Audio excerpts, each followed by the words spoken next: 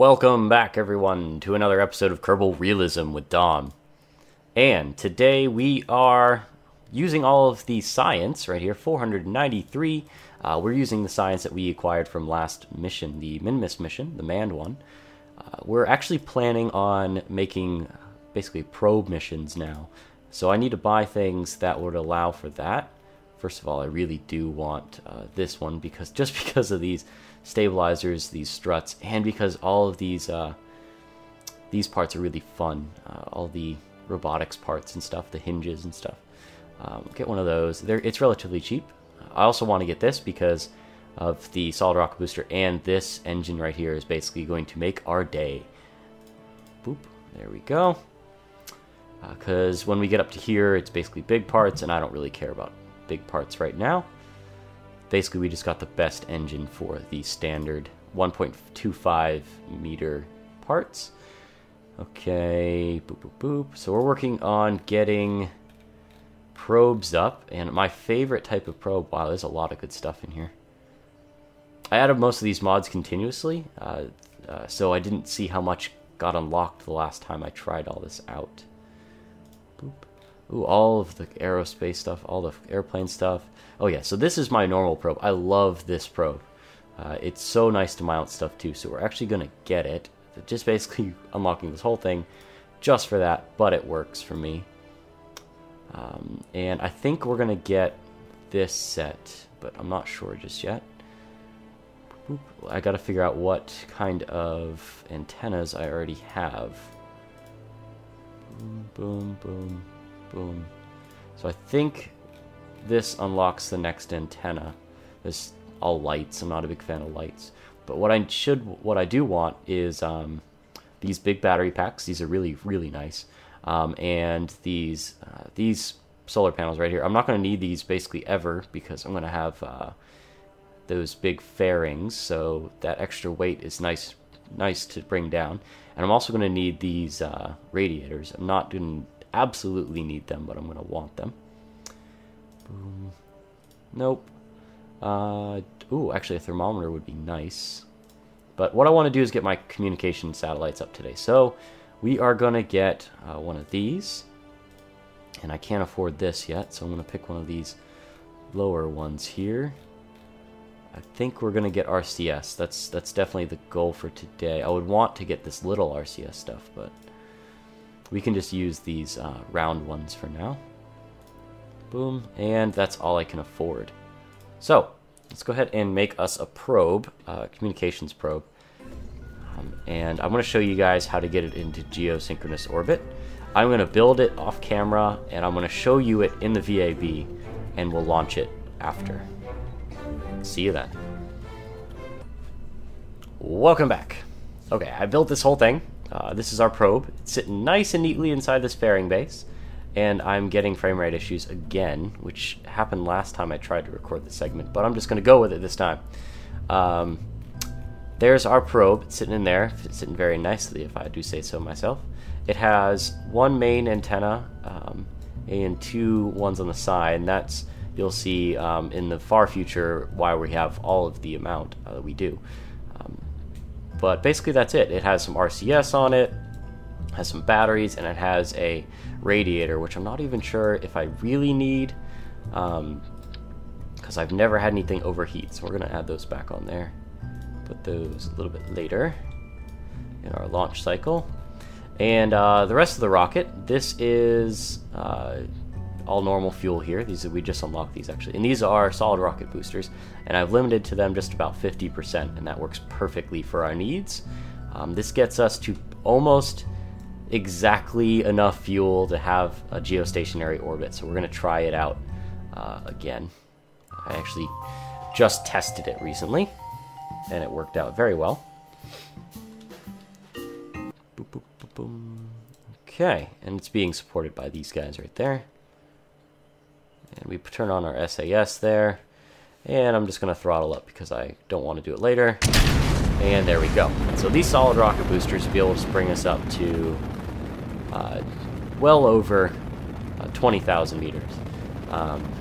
And the main rocket there will fire afterwards, and that will be able to bring us up to our apoapsis, determined apoapsis height, which I will explain to you now. Over in this area, we are looking for geosynchronous orbit. The best way to do that is to make your orbital period right here to equal 6 hours. That's how fast Kerbin rotates. Every day on Kerbin is only 6 hours. So that's something you have to know. Another thing you want to know is you want to get your apoapsis and periapsis to the same number, and it's a very specific number that will allow your orbital period to be 6 hours, and I will show you that very, very soon. Let's go. Awesome. So we're just going to go ahead and just kind of blast up almost as vertically as we can. Oh boy. I am just going to tilt it over just a little bit, though. Just so we have a little bit of leeway time when we get to our apoapsis, so it'll be spread out more to get the right periaps. So it's actually more fuel efficient in this specific mission to go all the way to your apoapsis and bring up your periapsis. So it's more or less a last minute kind of ordeal. Once we get enough out of the atmosphere, that's good enough. I'm going to blow off the fairing. There that goes. I know we probably lost a little bit of efficiency, but I don't really care. And here is our probe exposed. I actually have to activate one of these. We're going to go to shoot at mission control now, and I'm going to also activate all our solar panels, which I put on an action group. Sweet. So all our solar panels are now out. We're into the atmosphere, and I'm looking for an apoapsis height of about 2.8 million. 2.868 actually is what I'm looking for. So we're going to get that there. 2.45, 2.6, 2.7, almost. 2.86. Oop, 2.868. That's almost perfect. We'll have to adjust it, from either side eventually. But now we're just going to get ourselves up there. This antenna is going to allow us to communicate back to Kerbin. This satellite probably won't be directly above mission control, but it will have enough range, basically enough of an angle on it, so that we will always be able to communicate with mission control through this satellite. So basically, we'll be able to communicate with this satellite and then a mission control if we're on the other side of the planet. And that's kind of the point of doing these communication satellites. As you can tell, it's kind of rotated away from us. If I gave us more of an arc, we would have been more or less directly overhead. But I'm not really worried about that too much right now. And there we are. Okay. So I'm going to go towards our prograde marker here and bring up our periapsis to about the same that we're at now. And we have just barely enough fuel to do this. So I'm actually kind of concerned about how much fuel I'm using right now. Not entirely too worried about it, because I do have RCS fuel, and that will be able to round us out if we have any rounding problems, like out of round orbits. And we lost all of our fuel. When I tested this, I actually had enough, so I apparently needed to go on an angle. Boom. Awesome. And let's go ahead and just use up our RCS now. And boop, we'll go ahead and hopefully be able to bring up our periapsis to a good height here. Oh, we already passed our apoapsis. Okay. I'm trying to bring it down now.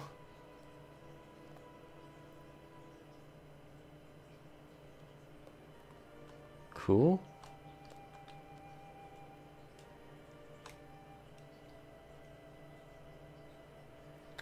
Come on. Do we have enough? Oh yeah, we have plenty. Good, good, good. Let's get this up. And as you can tell, our orbital period is just about 6 hours. And I'm going to, oops, they kind of spun around. Let's go to turn caps lock on so we are decent controls.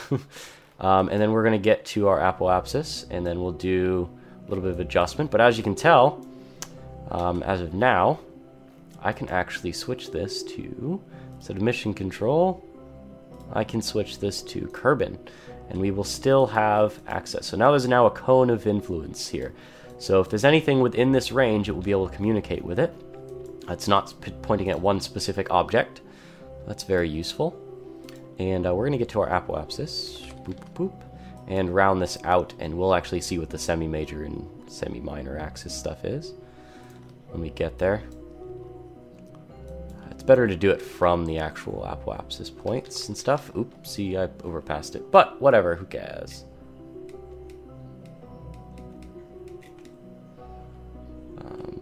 Boop, boop,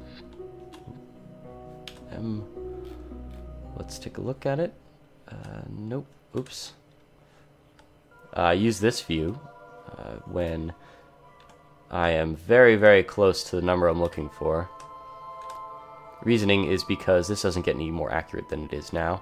And that's actually really close to the number I'm looking for. So 28687.6 is perfect for me. And when I get to the periaps, which I'm going to do very soon, I'm going to adjust the apoapsis. I don't know if we're going to be able to do it because of where the sun is.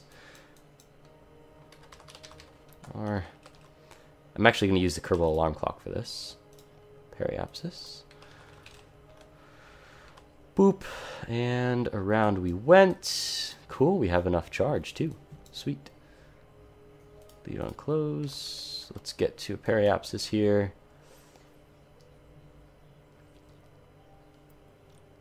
And then we'll rotate. We can do it towards either direction here.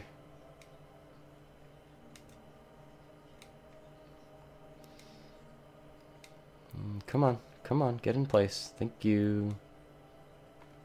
Awesome. Turn on our RCS, and we will kind of adjust this the best we can. A little bit fidgety. 7.9, 7.9. That's good enough for me. That's plenty good enough for me. Your major axis should be 468. I think 3468. I think is the number I'm looking for. But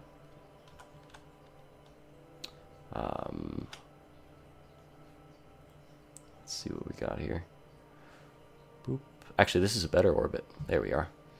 That's even better. Okay, so it's not fidgety or anything. So, perfect. That's basically how you get a geosynchronous orbit around Kerbin, and it allows you to set up a communications network. So, next episode, I'm either going to have both of the other ones out, and I'm going to put 3 in geosynchronous orbit here, or what I'll end up doing is probably montaging them at the beginning of the next episode, and then we'll do something else. So, thank you guys for watching, and I'll see you next time.